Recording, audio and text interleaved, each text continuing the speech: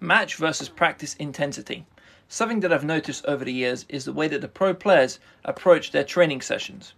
A lot of juniors and club players will show up to training in a very relaxed state of mind. Because the pressure of a match isn't there, and because a win and a loss doesn't really matter in training, they view training almost as a chore and something that they have to do, but don't necessarily enjoy doing.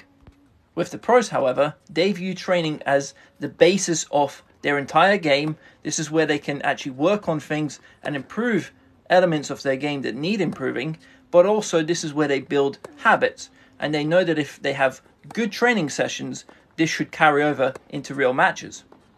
And that's why it's so important that we show up to training with the right mindset and work on the things that we want to then carry over into the real match.